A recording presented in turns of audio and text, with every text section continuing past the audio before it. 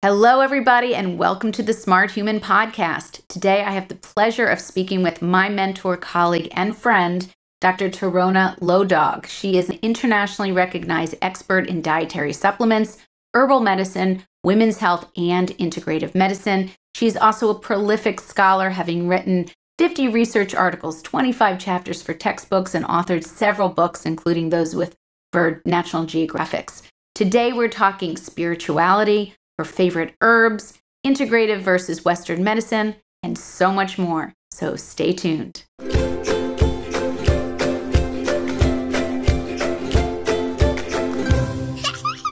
Hello, everybody, and welcome to the Smart Human Podcast. Today, I have the pleasure of talking with my friend, colleague, mentor, and so much more, Dr. Tieraona Low Dog, who is an internationally recognized expert in dietary supplements, herbal medicine, women's health, and integrative medicine. In addition to her continued work as a clinician and educator, Dr. Low Dog has engaged in national health policy and regulatory issues for more than 2 decades. She is also a prolific scholar. Dr. Low Dog has published 50 research articles in medical science journals, written 25 chapters for medical textbooks, and authored 4 books with National Geographic, and is the co-editor for Integrative Women's Health by Oxford University Press. She's also was a clinical associate professor of medicine and fellowship director for the University of Arizona Center for Integrative Medicine, where I had the pleasure of learning from her incredible fountain of wisdom and knowledge. But she's had also lots of awards, such as from Time Magazine for Innovator in Complementary and Alternative Medicine, NPR's People's Pharmacy Award, Scripps Lifetime Achievement Award, and also more recently, she is founding director of Medicine Lodge Ranch, a natural medicine academy in Pecos, New Mexico. So thank you. I mean, this was an edited version of your bio, by the way, because I once received a 20-page version. But it is an honor and exciting to have you here, Dr. Low Dog. So thank you. Oh, I'm so happy. I'm so happy to be here with you. And the honor is all mine. Honor is all mine. It's been wonderful to watch you soar and all the work that you're doing. It's important work. And thank you for that. Thank you for being such an advocate for the environment and for people. Well, thank you. I learned from the best, actually. So I'll get right into it because I really want to learn more. I want the audience to learn more about you and your career and your life and your loves. Just to begin with, tell us a little bit about your journey through different careers, because this is what I found so fascinating when I first met you. Different careers, different modalities of healing. Did they shape your kind of approach to medicine, having gone through different types of careers to get to where you are? Well, thank you for that question. So, for me, I know people think it's fascinating that I've, done these different things in my life, studied midwifery. I loved birth. My great-grandmother actually was a midwife in Kansas. So it was like, I always loved hearing stories of her. Again, it's such a long time ago. Both of my parents were born at home. I mean, so, this was a natural history for me and an interest. I went to massage school in the late 1970s, which my mother was really concerned about because back in those days, there was a lot of like, well, you're not going to massage men, are you? I mean, that was this whole thing about sort of the sexualization of massage, sure, which is so sad because it's such a wonderful healing art, the heart of, the art of touch and healing touch. I was very interested in herbal medicine. I have been since I was very young. Anything to do with nature, I was very interested in. And so I set up a shop in Las Cruces, New Mexico in 1982. And I had herbal products, Tieraona's Herbals, and was my community herbalist. And I did all of those things. And I was deeply into martial arts, deeply into martial arts. I love Taekwondo. And and so when I was studying midwifery, I was doing Taekwondo, and I was running the school. I was not running it as the teacher. I was running it as the front office kind of person, signing people up, ordering the uniforms, cleaning the toilets, doing all of that. I loved it. I eventually earned my third dan, or my third degree black belt in Taekwondo over many, many years, but I loved it as well. And all of those things were they just informed the way I saw the world. And all of them were about how I could help other people, to feel better, and how I could help them to partner with them. Actually, I always saw myself as a partner. I'm a caregiver to my family. I'm a care partner to basically everybody else, right? I partner with them as they are on their journey of trying to find whatever wellness means to them. But I never thought of it as like, I'm a massage therapist, or I'm an herbalist, or a doctor. Even today, I think of myself as Tieraona, and these are the many parts of who I am. I only have one life. I know people are like, well, what do you do in your personal life? And what do you do in your professional life? And I'm like, well, I only have one life. I don't have two lives. I only have one. And I take me with me wherever I go. And so where I am today in my life is it's just the natural progression of all these links in the chain that have accumulated over a lifetime of just living. And I do think that it helped me to have experience in other things before medical school. I came into medical school older. So I do believe that helped, because I'd seen many things before I went to medical school. Many people who become interested in integrative medicine, or what we used to call complementary and alternative medicine, I think many of them went to medical school and then found that there were things that they wanted to add to fill in gaps that they felt like weren't adequately addressed in their medical training. And I sort of did it the other way around.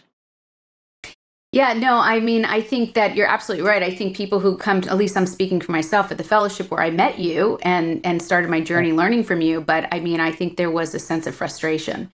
And I think that's what we were all learning, trying to find, not actually just the knowledge of other types of healing, but really the spirituality that comes from feeling burnt from an environment that sort of didn't give back as much as you felt like you were giving. How did you, I mean, you've been a spiritual person as I think your whole life, and given your, I think, generations back. I mean, you write often in social media, you really talk about the spirituality. I think that really touches a chord with people. Do you feel that over the over the decades, you've become more spiritual, given what's gone on in your life and your children's lives? Like, how do you think spirituality has evolved for you? Well, it has evolved. So it's interesting. I had two grandmothers that I was extremely close to, closer actually than to my own mom. Just very, very, very close to them. I really was very connected to them. And one of my grandmothers was a Sunday school teacher.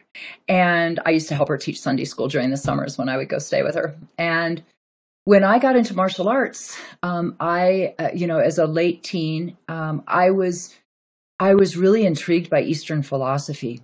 I mean, I'd never even really heard of Buddhism before. I mean, it's like that wasn't part of the common vernacular in the 70s. And I was really intrigued by it, the Tao Te Ching and just all of this amazing way of thinking that I'd never thought before. And I remember I came home to visit, and we were sitting at our kitchen table, and I said, Grandma, like I'm doing, this martial arts, and it's like self-defense and plus, like self-defense plus. And I said, and I'm learning about Buddhism, and I'm so fascinated by it. And I said, I kind of reached out to hold her hand, and I said, is that okay with you?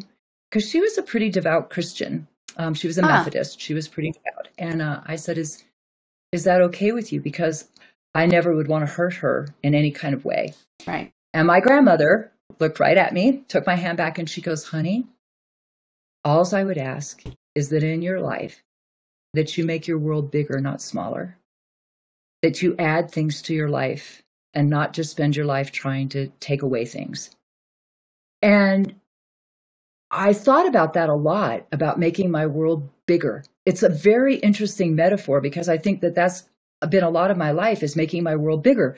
Not saying, oh, I reject all of this. The things that I've left behind that don't really suit me anymore, I hope that I have actively tried to let them go with love and gratitude for whatever they gave me or brought me.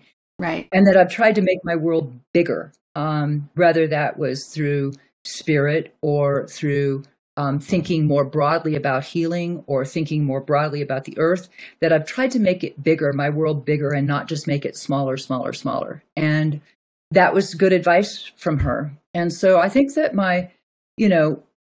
I think that when I had cancer, when I had the cancer diagnosis in 2013, and it was very advanced when they found it, I think that cancer cracked me open even more.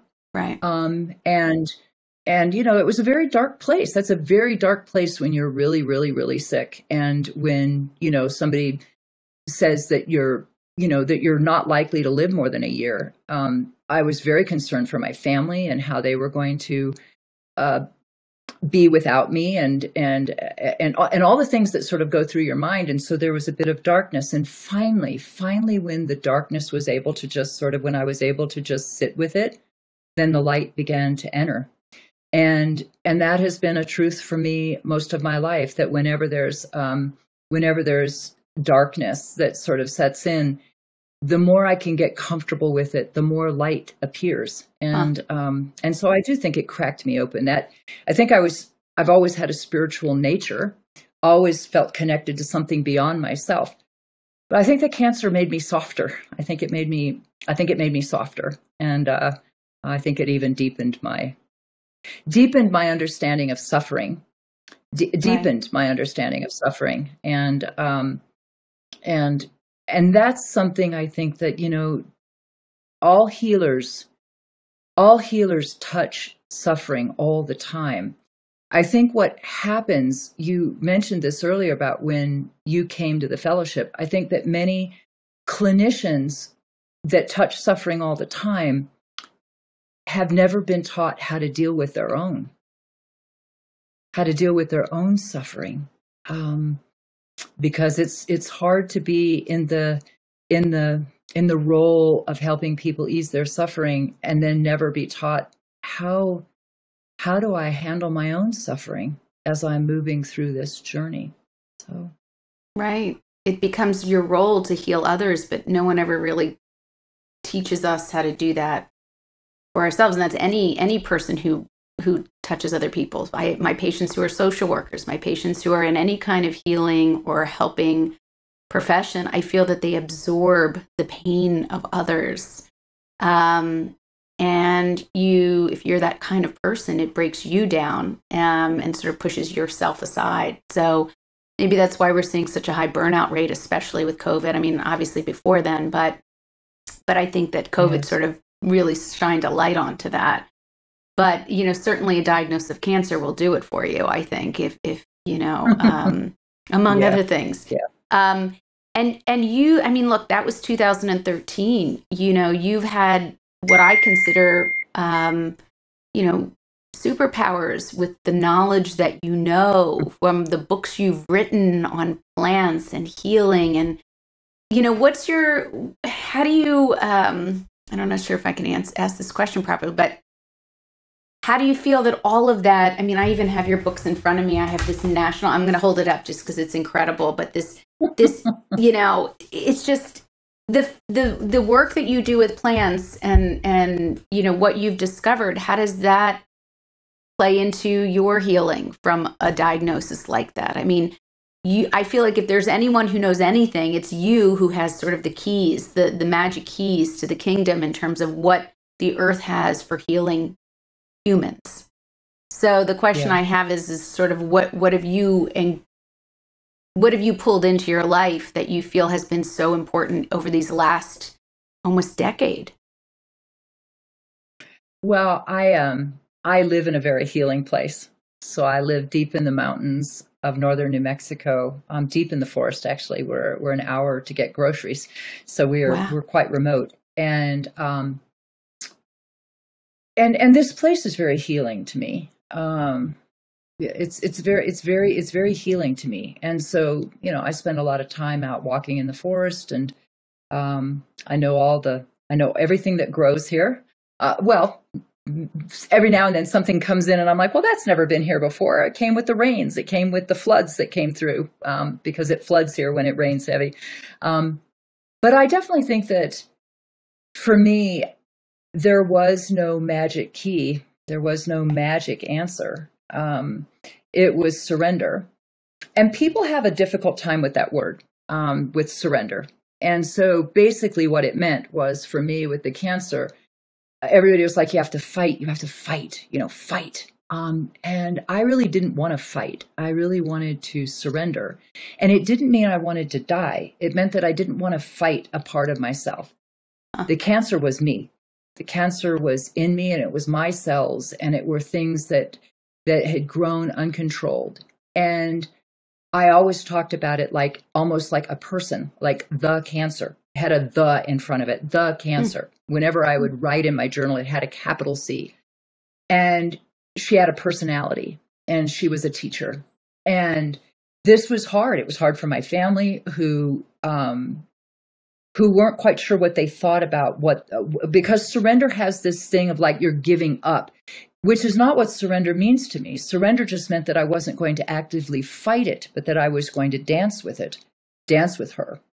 And I actually think that if there was anything that helped me, that was probably the biggest thing, was to not feel like I was at war with my body, or that I was fighting my body, but that I was simply surrendering.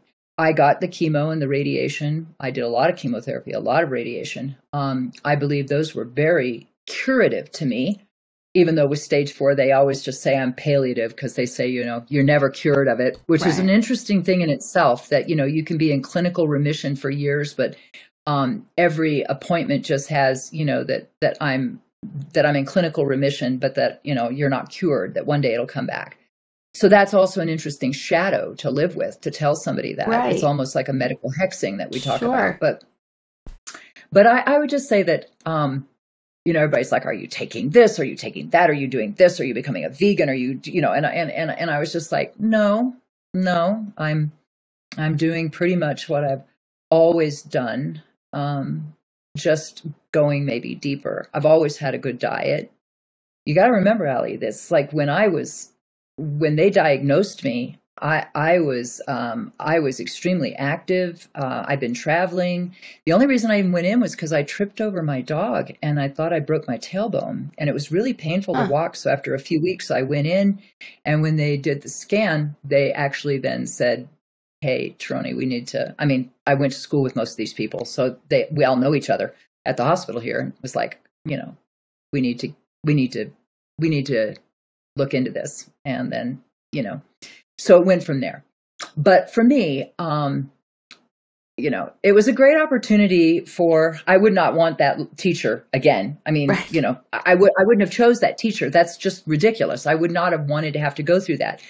But since that is what I had, I really leaned into her as much as I could. It was like, just letting myself be cracked open in that kind of way made my heart very big, made me very loving to myself, made me more gentle to myself. My daughter was here once, and the radiation had become very intense, and it was very hard to urinate. It felt like glass. It just felt like just glass, and I would cry.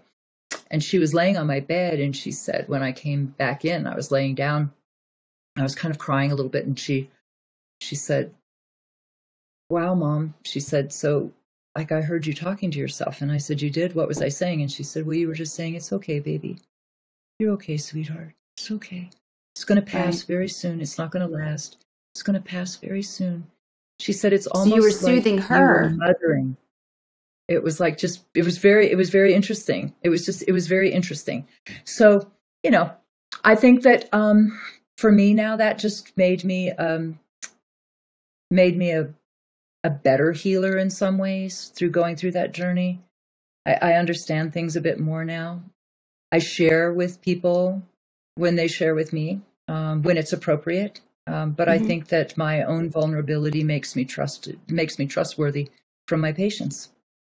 I absolutely feel the same way. I feel like we put a white coat on, and I don't wear a white coat. I feel like we put on a wall between us, and it was structured that way for God, hundreds of years. But the idea of connecting on such a human level with people that are, going through similar things when it's appropriate to share those, I think that's the human spirit connecting at the finest level, and not creating a, you do this, I'm the authority type of relationship. I mean, is it ideal in 15-minute appointments for regular medicine? Maybe not so much, but when you have a certain type of setup where you can have that experience and talk it through. But yeah, I have that in a 15-minute visit. I do. You do. Yeah, it's skill sets. Yes, I guess but it's it was always so funny. It was always so funny. Well, maybe 20 minutes, but I always thought it was so funny because it was like, well, I don't really need an hour. I only need a few minutes, really. Every time before I go in to see a patient, because we always have to wash our hands between patients, right? So you go over and I'm washing my hands, and not every time because I'm not perfect, but I'd say 90% of the time it's just a part of who I am.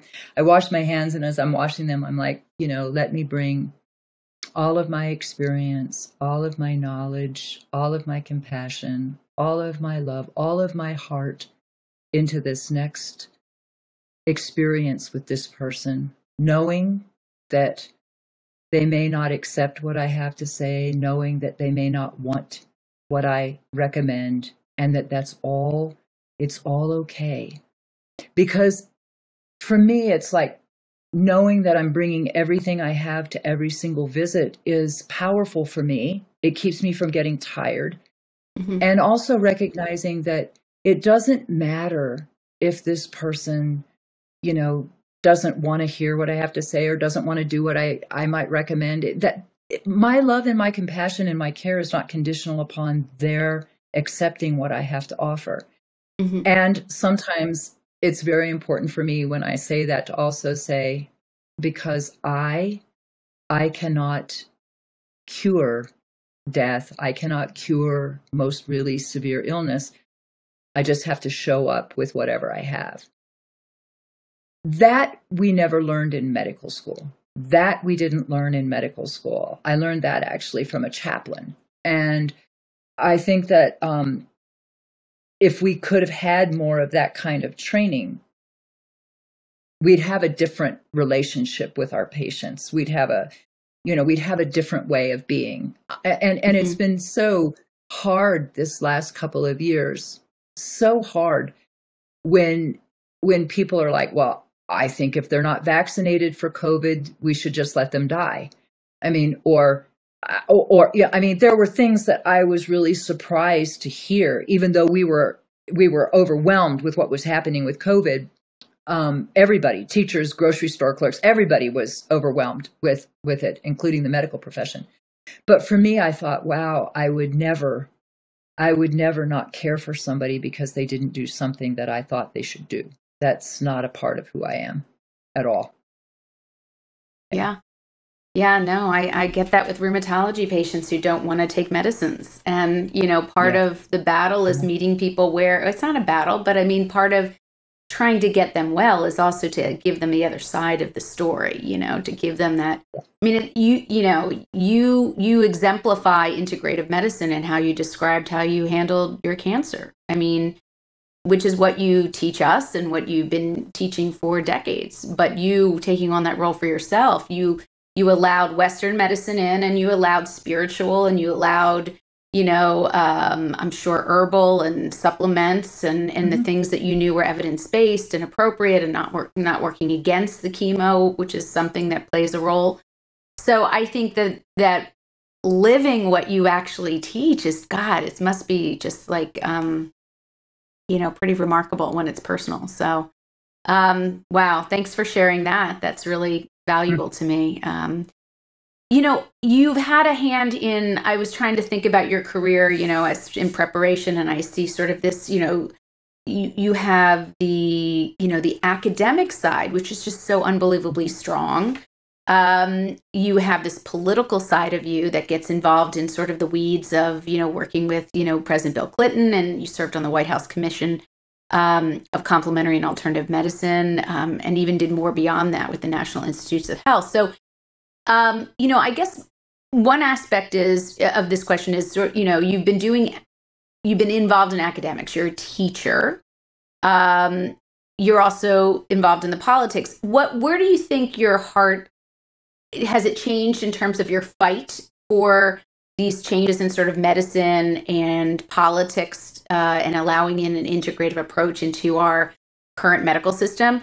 Or do you feel more comfortable in an education role? Since you take on so many roles and you do them so well, the question is really, where do you feel your heart lies? And is that fluid depending on where you are? Yeah. I don't see them as really separate. They're just all, whatever is called upon at that time to whatever's required. So responsibility once told me was the ability to respond to a situation. What is your ability to respond to a given situation? And that's your responsibility. And so I feel that my responsibility has been just when called upon, especially in politics, when called upon just to serve. I do take that work very seriously. That White House Commission, was during 9/11. 9/11 happened. We were appointed in 2000, and then our panel had 2 years to travel the country every 4 to 6 weeks and listen to people and to listen to stakeholders. And it was a big process, but 9/11 happened right in the middle of it. So it was quite a process. And I had to be very aware of my own bias. I had a bias that's coming in.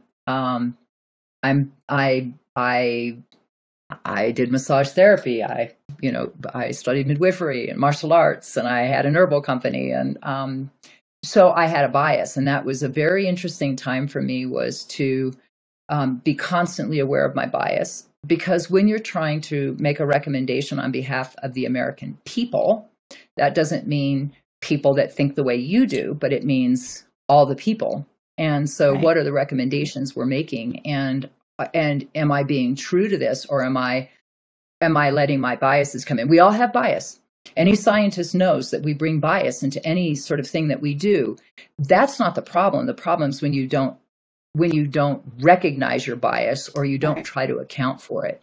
But I have loved working a lot of the panels at the National Institutes of Health and National Cancer Institute and the White House and Bright Futures for Women and Kids.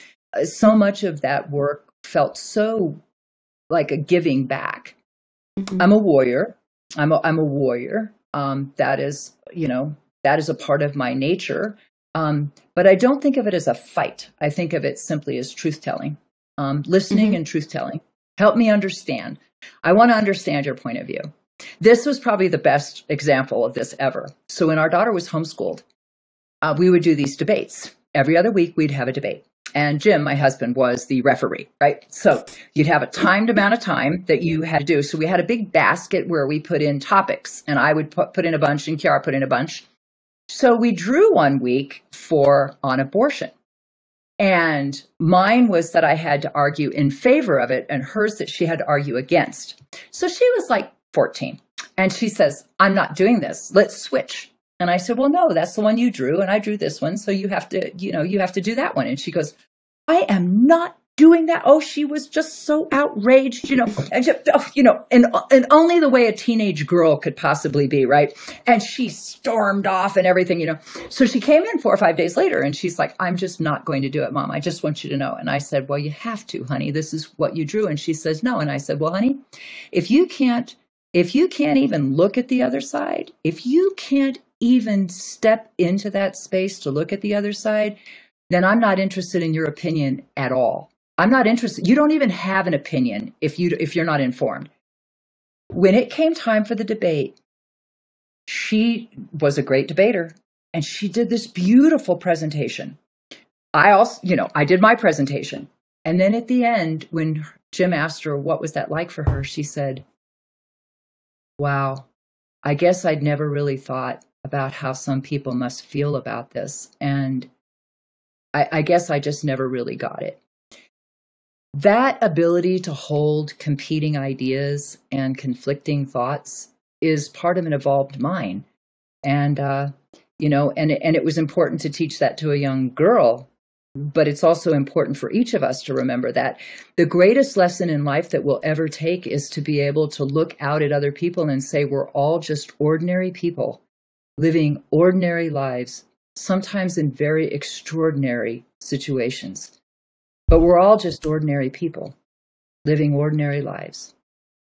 I say we're all just trying to survive. It's about this empathy that you can at least look at other people, even the people that are the angriest or the people that seem to be struggling the most. Sometimes their behavior may not be what it is on the surface, and digging deeper. But yeah, no, that's a great example. I'm contending with that. My 15-year-old son right now with a lot of things right now, and he's no difference in gender. There's the same reaction. Let me tell you about that. So we're battling that out. But nowadays, of course, Kara's a little older. I mean, we have YouTube and Instagram. I mean, it's just like battling those media inputs is just really difficult. And, it's even harder, I think, possibly to be a parent with all of those other influences hitting your child and trying to influence their thought process. So, but really great example. Great example. Maybe we'll try that in my house and see how it goes. Although I'll be probably drinking a beer at the same time. So anything to calm down the environment. But anyway, I have so many questions for you. I'm going through my list, and I'm hoping we get to, all of them. What are your thoughts? And I had heard you you'd given a Lifetime Achievement Award speech at IHS a few years back, and I even taped it. I think it was like 45 minutes long, and you talked about your history, and it was just extraordinary. But you also weighed in on Western medicine. You weighed in on sort of the pros and cons of, sort of what was going on in Western medicine. And you were really thoughtful and very opinionated, I thought, in what I agreed with, but certainly you were not afraid to hold back. And, given all of the work you've done on both sides, in Western medicine and integrative medicine and everything in between, what are your thoughts on where we are with healing now in conventional Western medicine? And where do you think this is going? Are there good things and bad? I mean, technology is interesting and that's changing rapidly, but are we still not getting to sort of the root causes of a lot of our problems? What are your thoughts? I think we need to have a bigger view, make the world bigger, not smaller. I think we need to have a bigger view. So I've known lots and lots of clinicians, physicians, doctors, nurse practitioners, PAs, nurses, just, techs. People go into this not because they're thinking they're going to make a lot of money or they're going to have a lot of fame. They go in because they generally want to help people. So I think that there's a lot of good we do. You and I have both seen people come into an emergency room that we thought may die, and then 2 weeks later be discharged from the hospital. Like you're like, oh my gosh, I've seen, trauma, sepsis, amazing things. We do amazing things with sort of acute care, right? Where I think we struggle, and we continue to struggle, is that our model of care is very rushed. We often don't have enough time to do what we need to do. We really reward procedures over conversation. So, an orthopedic surgeon who did my hip replacement, it was $64,000. And I remember Jim saying, I wonder how much we'd have to have in clinic for you to bill $64,000 as a primary care provider. So, it's also set up in a way that doesn't really reward conversation and that primary care kind of, angle. I think that, we need a different approach in medical school. We need a different approach in residency. We need to think about how do we help healers be healers? How do we continue to help them understand about the importance of lifestyle, If we're working 80 hours a week and we're not taking care of ourselves, why would we think that was important for a patient? If we're not sleeping well and we're really stressed and we're on call all the time and we don't eat well, why would we think that was something important to share with a patient? And so, I've often found that it's difficult to extend compassion to others when there is not compassion to self. So if I'm not really compassionate to self, it's difficult for me then to be compassionate to others. And there's a lot of things in medicine that shut down compassion, not intentionally, but it just happens over time. Mm-hmm. So I would say that that Western medicine has brought a lot of good, and nobody can argue with that. I wouldn't. You can always tell what you value if you can imagine the next day it being completely gone. Imagine tomorrow there's no hospitals, there's no paramedics, there's no doctors, no nurses, no techs, no medication, no medicine, no pharmaceuticals, no nothing. What would the world be like? I would say it would not be a good world. It would not. Ukraine right now with the war going on, look at everybody over there trying to provide medical care to people who desperately need it. So Western medicine in itself has a lot of good things to offer. It just needs a bigger way of thinking about the world. We need to know more about nutrition and about stress and about sleep and about other ways of getting to the root cause of what's driving illness, which has a lot to do with behavior and lifestyle. And those are tough things to tackle. When's the last time you tried to make a big behavioral change for yourself? It's hard. And, right. and when I see a woman who comes in and she says, I know, doc, I know, my blood sugar's high. I've gained 6 pounds. It's like, I know. And I'm like, well, tell me. Tell me what you're thinking. She goes, well, I know.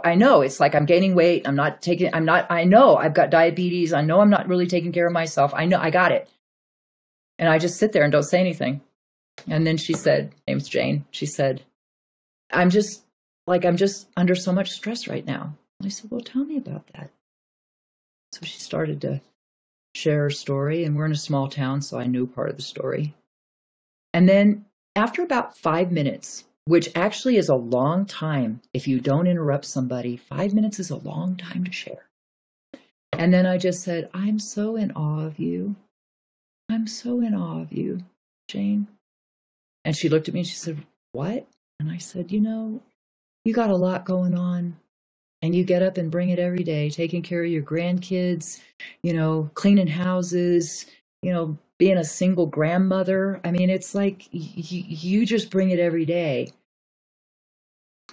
It's okay that you've gained a little weight, and it's okay that your sugars are a little off. Let's step back and think about, like, what do you need right now? What would be most helpful for you right now? That was an 18-minute visit from start to finish. So this is what I'm saying. It can be done, yeah. But in part, it's about, how do I come alongside you? How do I come alongside you to get what's going on, instead of punishing people because they gained weight and their blood sugar's not right? It's like, why should she feel like she's got to defend herself to me about that? It's like, it's her life, not mine. It's her blood sugar, not mine. I'm just there to partner with her. Yeah. I'm just there to partner. What do you need from me today? It's such a great way of looking. I mean, I think even in the health and not just the Western world, I think in the health and wellness world, there's a lot of patient blaming for their own symptoms in a way. Yeah. You're told that if you don't, live up to this incredibly strict diet, which is, in every way strict, from, accessing it, paying for it, preparing it, that you're somehow the cause of why you're not doing better or why you got the illness. And I really fight that, because I don't believe in that. And I think it goes along with, how do you partner with your patient to meet them where their lives are at? But a lot of the messaging is always, it's your fault if you're not feeling better. Yeah. Your fault you got it. And your fault for not managing it and tackling it and getting better on it.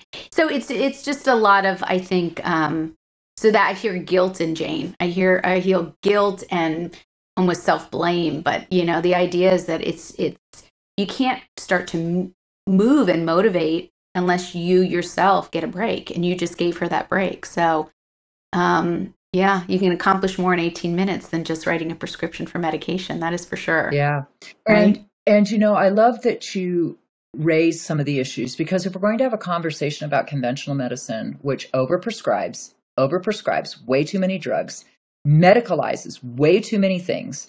When you have a 15-year-old who goes in to see the psychiatrist in Santa Fe, comes back to my practice, is now on Seroquel. I mean, and it's like, I call and it's like, well, I think she has bipolar spectrum disorder. And I'm like, oh my gosh. And I'm feeling like I am so out of touch. Like I didn't even know there was a bipolar spectrum disorder. I thought it was, There's a thing like that? Yeah. Well, what's the issue? Well, she's 15 years old and she's been sleeping with a couple boys, and it's a very Catholic town, and everybody's and her mom's very upset. And so now she's on a really powerful medication that I wasn't sure, especially since she did not meet the diagnostic criteria for bipolar. We've now made a spectrum. The thing that people don't often get is that medications tend to work really, really well for a small group of people. Like they do. They work really, really good for a small group of people. But what happens is we begin to expand the pool of people that we prescribe to where actually the risks begin to outweigh the benefits. And that's not something we talk about. So in conventional medicine, I definitely, I feel like we overprescribe. I feel like we medicate even every human behavior and human feeling we medicate. And right. You said something about the health and wellness community, which I would also say I have issues with. We're just going to test you and test you and test you and find every little thing ever that could ever be. Yes. And then I'm going to give you I'm going to give you $500 worth of supplements after $1,000 worth of tests that you had to pay for. Those kinds of things also are just another way. You have to be careful. I'm not saying that at times that's not appropriate. Right. That's not what I'm saying. What I'm saying though is, right. we run the same risk of being reductionist to the point of every single feeling that we have can be alleviated. And I actually don't think that's true. And I don't think it's good. I think part of the human experience is living a full life, which means pain and joy and hurt and sorrow and great love and enjoyment and everything in between. Right? So if somebody said, so 7 years after my cancer diagnosis, I've made it past the 5 years. And they said, well, you come back once a year or so and we'll do a scan. And Jim's like, oh, that's great. And I said, I'm not doing any more scans. I'm done. And that made my husband very nervous because he's like, we should catch it early. I'm like, I'm fine. In 2020, my daughter Kiara was hospitalized 3 times in acute respiratory failure from COVID. She was satting. Even with 2 liters of oxygen, we could barely get her oxygen, her O2 levels over 80%. She needed 4 liters of oxygen to even get up to like 90%. Wow. At that same time, we were caring for my parents, and I got them into hospice to try to give them more support. They were old. My mother had dementia. My father had very advanced cancer. And we became their primary care provider. Hospice couldn't come to the home. They would just leave things outside. My father died April 15th. We were there. My husband and I were there taking care of him. Then we had my mother with dementia. There was no putting her in any place. There was no assisted living, and everything was closed in 2020. And so we had to care for her. My son came home to help. She died died June 23rd. And this whole time, from Mother's Day until July 11th, my brother, we got into the hospital with very advanced cancer. And we were trying to care for him, but they wouldn't let anybody in. So every morning I'm FaceTiming him. It was one of our fellows at Mayo that was helping to take care of him. And he died July 11th. And, and I was sitting there sort of feeling the impact of losing everybody that I had from my birth, all the people that I grew up with and my parents and my brother. And I thought, oh, so this is why I didn't go. Oh, so you were the only one that really, this fell to you. This was your job. So you're still here. Then my husband says, please don't say that. I said, well, I think it is. And he goes, I know, honey, but then I'm afraid you're going to think that. And then because they're all gone, you're going to die. I'm like, oh, honey. Oh, honey, I'm going to die whenever it's time for me to go, and nothing will keep me here, and nothing will make me go a day sooner. These are the things about medicine, about life, about the human experience, is that these things happen to us, and part of the reason, part of our whole karma for being here is just to try to make sense of it in whatever way we can, and to dance with it. You know, there's this interesting movie, I don't know if you ever saw it, it's called Phenomenon, with John Travolta. Kind of an interesting movie. Yes. I love this buy movie. My chairs. Yes. I always say to my husband, as I say to my husband, buy my chairs. Don't worry about what you're buying, but know that it fills my heart. If you know what I'm talking about. So there's this part in this movie, right, where this stupid rabbit keeps eating everything in his garden. It keeps eating everything in his garden. And he's like, I'm burying the fence down, 3 feet underneath the soil. I'm making the bigger gate. I'm going to do everything to keep that rabbit from getting in there. And one night, nothing works. So one night he's like, okay, I'm going to do this differently. So he goes and he sits out on the porch, and he's like got the gate open, and he's sitting there, and he's like, I'm going to wait, and I'm going to catch that rabbit as he's trying to go in. Right. And he waits on that porch and waits on the porch. And then he sees the rabbit run out of the garden. And he realized that he'd been spending all this time trying to keep the rabbit out when everything he had done was keep the rabbit in. I remember that story a lot, because I've often thought about, what do we do as human beings? What fences do we build to put all of this up around us, to put it all around us? And what is that? What are we keeping in that we don't ever let out? What are we doing? What kind of fortress are we building? And I think that this is the part that in medicine, whether you're integrative or alternative or conventional or any of the above, that the moment you stop honoring mystery, the moment you stop honoring just the mystery that is life, part of the magic dies. Part of the magic dies. And for me, this is what this journey is about.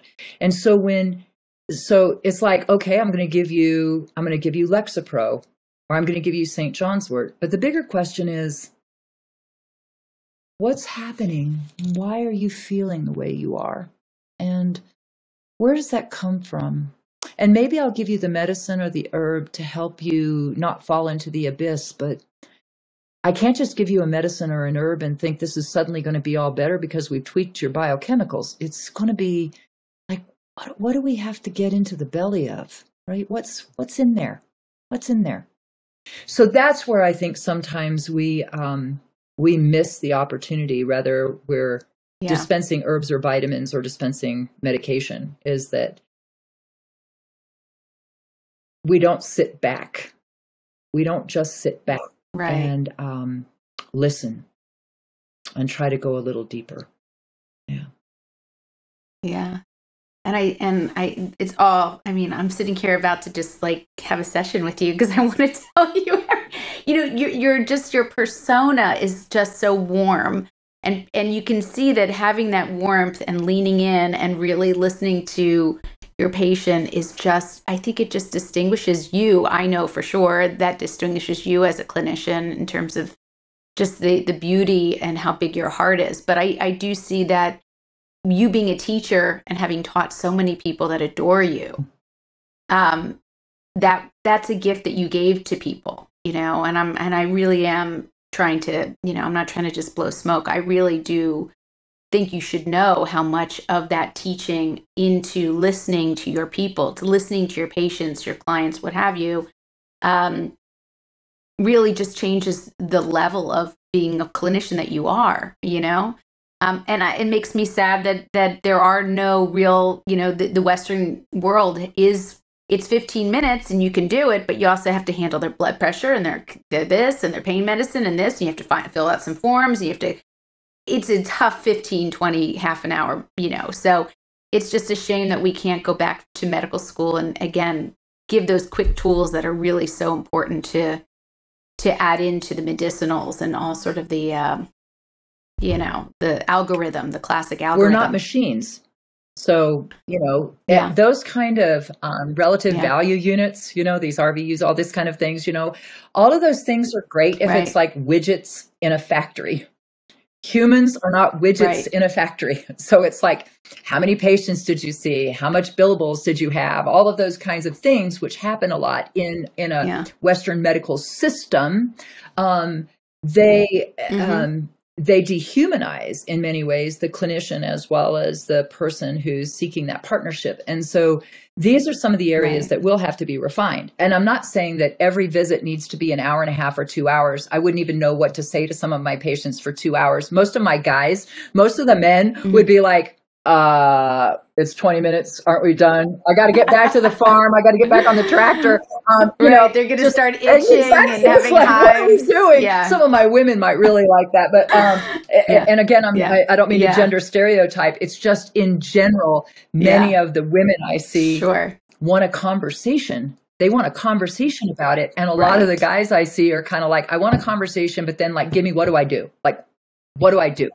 And then, they go and do it, or don't come back. But it is an interesting one. And I think that for us, part of this would be just better teams that we could have, where dietitians would play a stronger role in our team, nutritionists, functional nutrition, really being able to have people that are really able to support us in helping with that part of the lifestyle, having more masters in social workers, more psychologists, be available and accessible.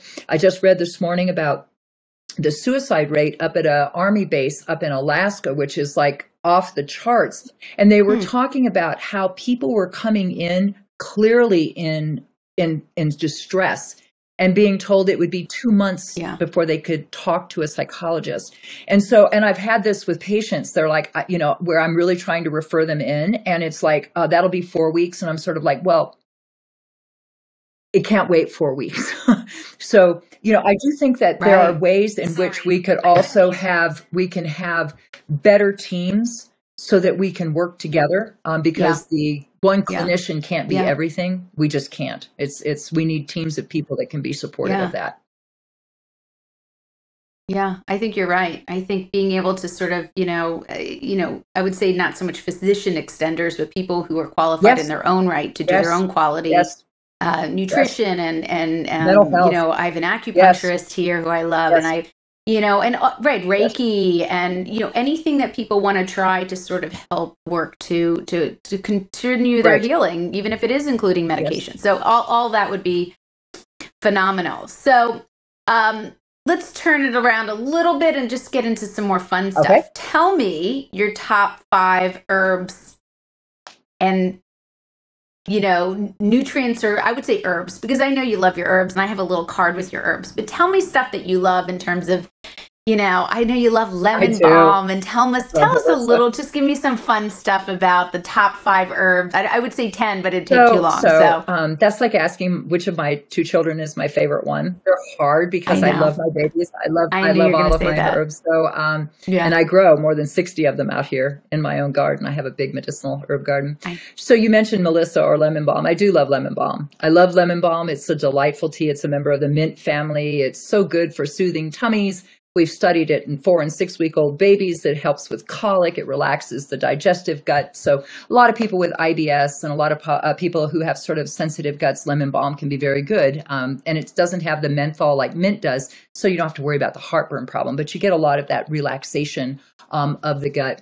It's also, its old name used to be called the gladdening herb because it made people happy. And there is pretty good data looking at lemon balm at its ability to reduce anxiety, to ease sort of that sort of anxiousness that we feel. And it's great for kids. So you've got a 12-year-old who maybe is struggling and having a hard time, and you just you want to use something with them.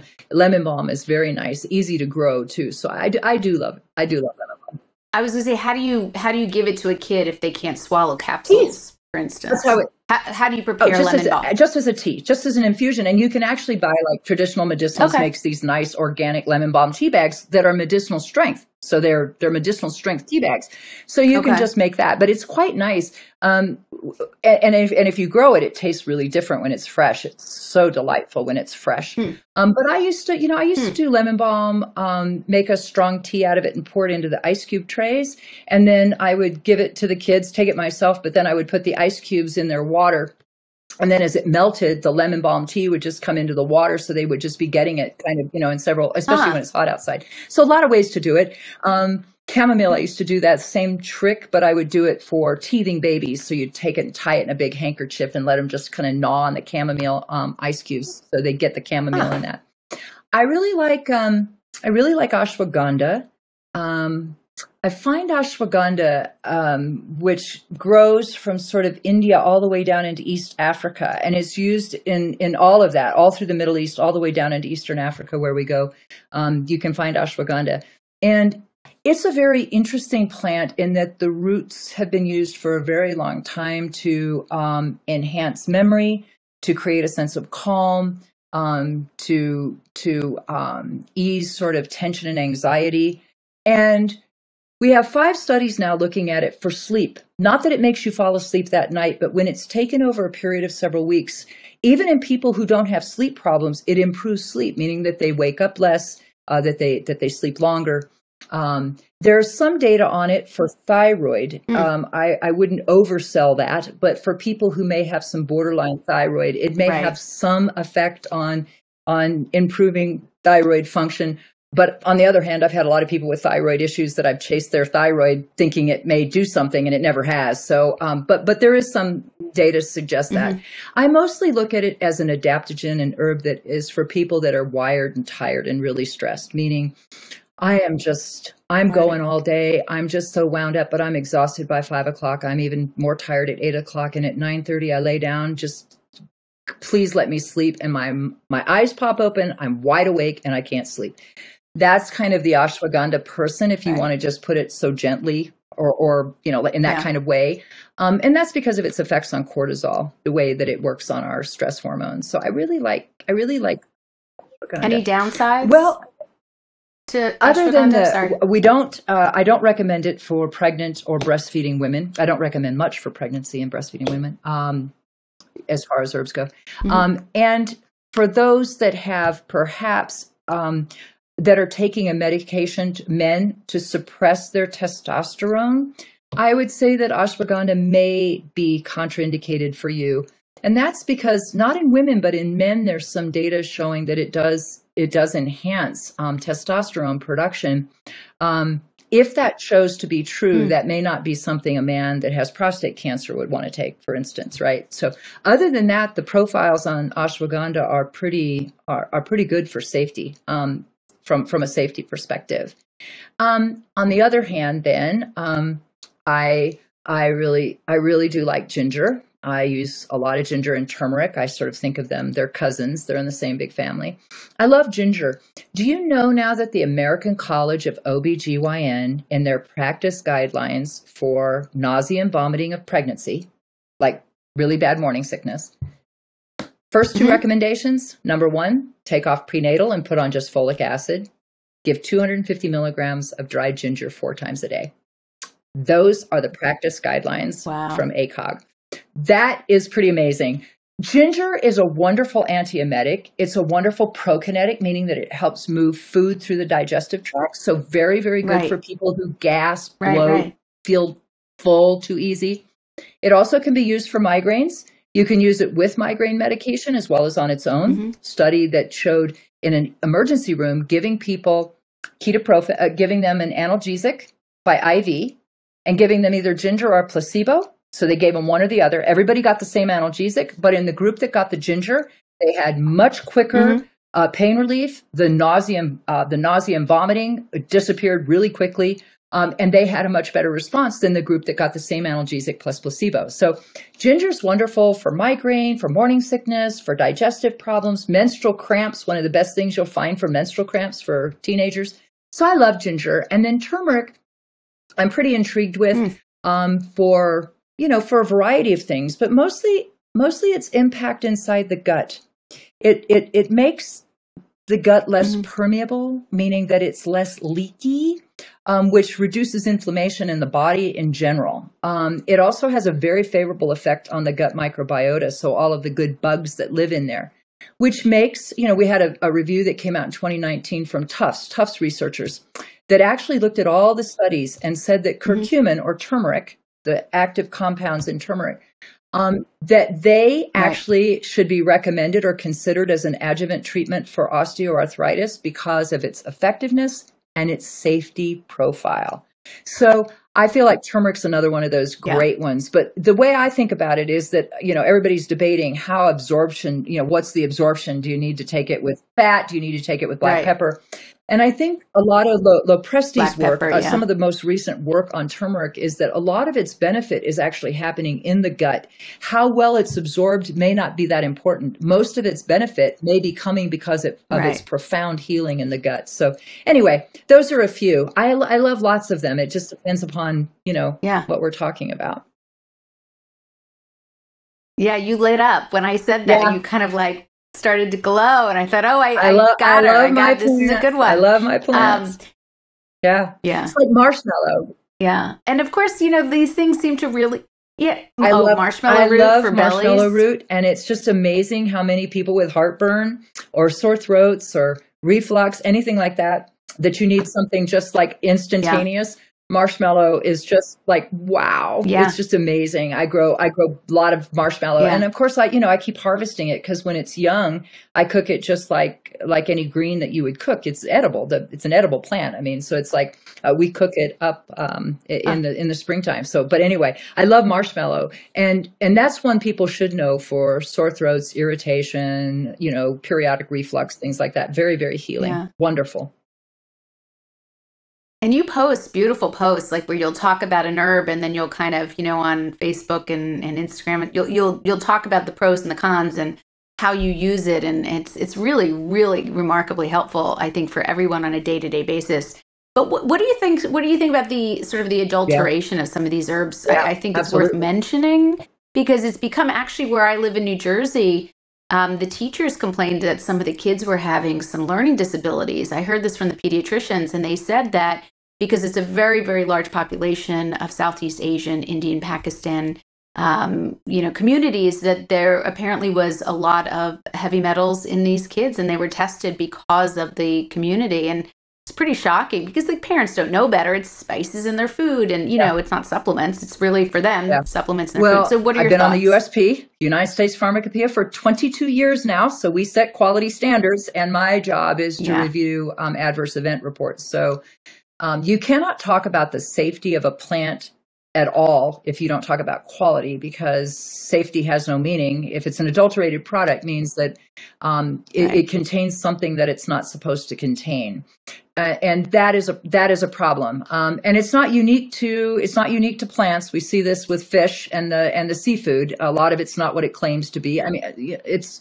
supply chain issues. You've got to stick with good companies that have really rigorous quality control. And I will tell you, I just presented at the ICSB, which is down at Ole Miss, and it's the big international conference on the science of botanicals, and it's regulatory, it's science, FDA's there. But I put up the products that are the big problems. And I will tell you, in the supplement space, it's mostly products that are for weight loss, products that are for body enhancement, and for sexual enhancement. And I just showed the most recent FDA because, they're taking products and testing them, and they're all from those three categories. They're sold on Amazon and on Walmart.com. So these are products that people can get, but they do fall into these three categories by and large. So, stuff that you're getting at Whole Foods, or that you're getting at, a natural grocers, or that, or that you're buying at Costco or Sam's Club. Those companies have very rigorous supply chain questionnaires and that in place. So I'd feel comfortable buying those, but you really do want to watch any of those categories I just mentioned. You want to be careful of. And products made in India and in China, or plants from India and China, good companies test all those products here. Right. They're all tested. They're required to test them. Those Right. are good companies. Companies that aren't, that are more fly-by-night companies, they don't do that testing. And, and you don't want to be getting mercury, lead, arsenic, and things like that. But and they put that in. I mean, they put it in to double the weight. I mean, I think people don't, when I learned this, my jaw dropped. But basically, these countries are very poor, some of these areas that are growing these plants, and that they put in those metals because they're denser and they weigh down the product, and therefore, I don't think that's much higher truth. yield. I don't think there's a lot of truth to that. We do know from some areas of the world, heavy metals are added for therapeutic reasons. This is a lot in Tibetan medicine, where they're actually added to enhance the therapeutic value. But a lot of times what happens is that plants are huge chelators of metals. They take them from the soil. And when you harvest them in heavily polluted areas, which a lot of these countries have heavy polluted areas, they're very high in the metals. Plants, some plants particularly, can actually be used to remove, like, remediation from pollutants and things, because they're so good at taking them up from the ground. We don't see a lot of intentional adulteration. Yes. Like tomatoes in the U.S. pull the lead from lead houses, painted, I should say, houses with lead paint. If you plant those tomatoes too close to the house, the actual plants, they are big chelators. Amazing. So it's, that's part of nature. And that's why all companies are required to test for heavy metals. There's very stringent rules on that. So most companies do that, but this is, these are issues. Companies that are responsible, and there are many of them, every batch is tested for heavy metals, and most are also tested for pesticides and pesticide residue. But this is a huge issue, and you want to be careful with it. You want to be careful with it, though, because companies that do everything right feel like they're painted with the same brush. They're like, well, then everybody just says supplements are all tainted and they're all adulterated, which is not the truth. As somebody who does adverse event reports from around the world, most of the companies here, 80% plus are doing a really good job. The products are quite clean. Yeah. But they're knocking off companies also that are good vetted companies that you can get online. Did you know that they're copying the models of very good companies on the Amazon too? and some of these places? And I mean, Amazon. Yes, I didn't want to say names, but I'll say it. Amazon, and my patients will come in and they'll show me. We'll both get sued. But they'll come in and they'll show me the bottle and they'll say, these are the ones that I even sell in my practice or what have you. And they're popular brands. And they'll say, look, the expiration date's in the wrong place and the dates are smudged. So it's not legit. And they got sick. And I called the company. They said, we know this is happening. Well, when I was at that conference down at Ole Miss, just like a week or two ago, it was interesting. They had the sports. They had a whole section on athletes and sports and on the, and the WADA and what they're looking for testing. And the amount of adulteration in these products that a lot of teenage and collegiate athletes are taking that are all full of anabolic steroids. And you're just like, oh my gosh. My son. My son. And of course it's crazy. He wants all the ones that are on the internet for athletes. Like I'm fighting with him all the time. Don't buy them from the internet. If you're going to buy them, actually go to a brick and mortar sort of place that's going to have it. But that was really, you're just sitting there and you're going, why? This is horrible. And then FDA was there also, and they're just like, it's like they show up. And then you give them a letter, you go to enforce, and they just disappear and then come up with a new name and just show up. But they're all pretty much in these same categories. These big ones are the weight loss, the body enhancement, usually for athletes, muscle types of things. Is that protein? Because this is what the athletes want. Well, there's a lot of good powders. There's a lot of good clean protein powders. I'm talking about the fuel ones that are fuel and, for muscle mass. And so you take them and you're going to get more muscle mass and reduce fat. These often have anabolic steroids in them and a lot of anti-estrogens, right? I mean, they also use things like tamoxifen. We had one presentation of a product that was tested at Ole Miss, because the Ole Miss is the place where the products, when they think there's an adulteration, they're sent to Ichlas Khan's lab down there. They do it all at Ole Miss. And they showed it. And here's the label, and here's what it had. Here was a label with all this stuff that looked good, and then what it had? Only tamoxifen. It only contained tamoxifen. Oh my gosh. Then people are like, why why tamoxifen? And it's like, well, because it's an anti-estrogen. And all these guys. Well, it's an EDC. We know it's an endocrine disrupting chemical. And all these guys are taking all this stuff to sort of, testosterone can go down into estrogen. These precursors to testosterone can go into estrogen. So you're trying to block that pathway. Right. But we're sitting here going, I get it. Yeah. Tamoxifen, that was it. It was the only thing in the product. So this is what I'm saying. It's like there's a few categories that we know are problematic. They're sold online because those products, the companies could never make it through the whole process of getting into like a Whole Foods or a Sam's Club, something like that. They could never get in there. Yeah. But those are the three big categories. And we tell parents especially, look, your kids may be trying to lose weight. Your kids may be trying to gain muscle mass, lose fat if they're into sport, sexual enhancement. All of these have Viagra and others, Cialis and other drugs in them that are adulterated with them. And so these are the three big categories. So your listeners, those are the ones you have to really be thoughtful about. And then when you're buying them, make sure you're buying them from big companies that know what they're doing and have done it a long time, that have good quality manufacturing. Yeah. That is such great information. Thank you for that.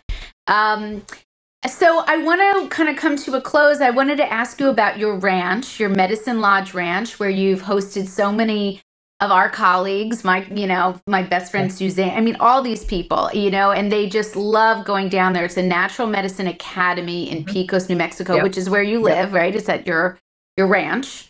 So tell us a little bit about that real quick. I don't want to keep you too much longer, but I'd just love to know more about it for the audience as well. A camp for adults, summer camp for adults. That's what most people call it when they come. It is, we're pretty remote out here. We're up about 7,500 feet in the mountains of northern New Mexico. We're about 15 minutes outside of Pecos, about an hour outside of Santa Fe.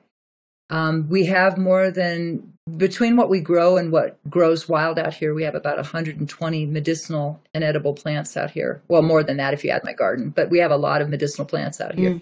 And we have a schoolhouse, a beautiful cabin, schoolhouse, and then the ponds and the gardens are all set up around outside. So people come here and we don't get cell service up here. So you don't have cell phones. We do have a phone for emergencies, but people are off their cell phones. Yeah, people are off cell phones. They're kind of off technology. Yeah.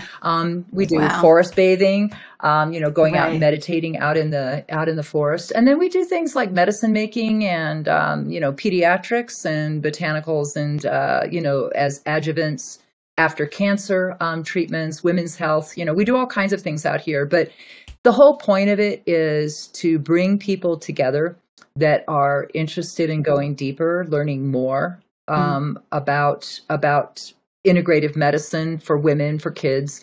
There is an emphasis on the plants and on nature, but we also talk about, vitamin D and probiotics and all the rest of it that go along with it. But I think the beauty is we have people that have been coming every year. This is their 12th summer. They'll be back again. So we have people that have been here every summer for 12 summers. And I'm always like, you could teach the class by now, kids, and they're like, we just like to come.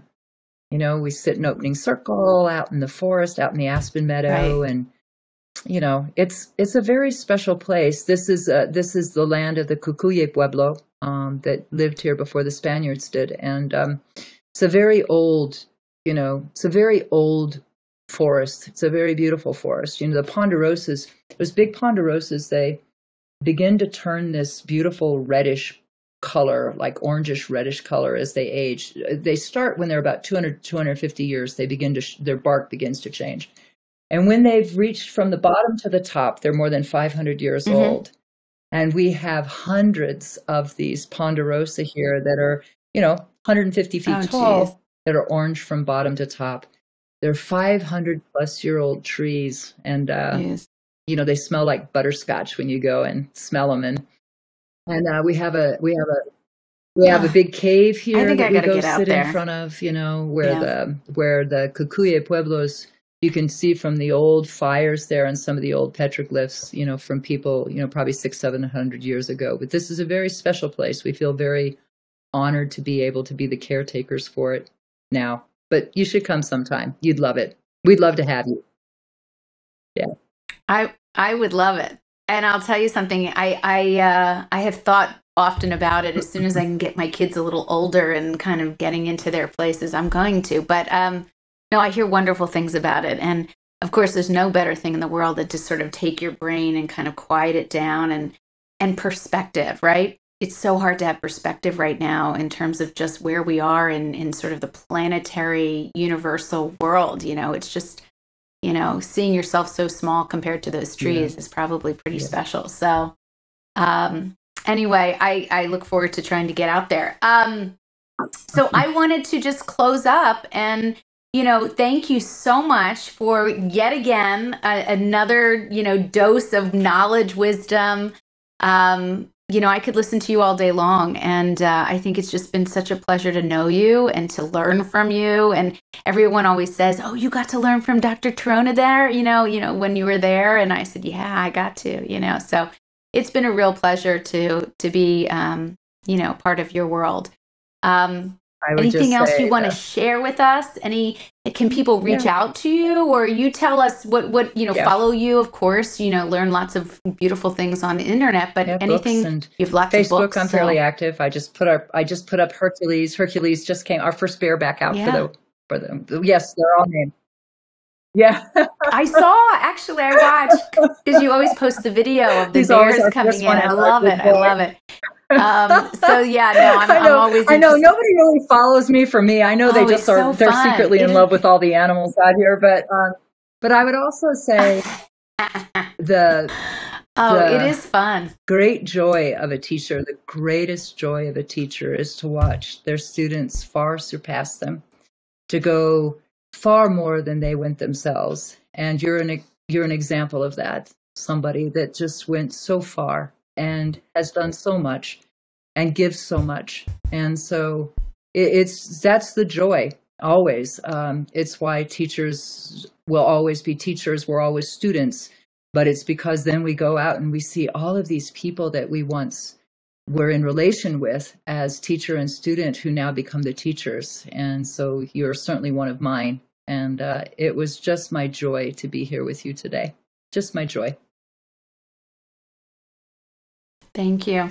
I learned how to mentor from you and from others like you. So it's just one of those things where the gift keeps giving. So thank you for that as well. Listen, can't wait to see you again in the future. But thank you so much for sharing all of your brilliance with the Smart Human audience. And I really appreciate it. So be well.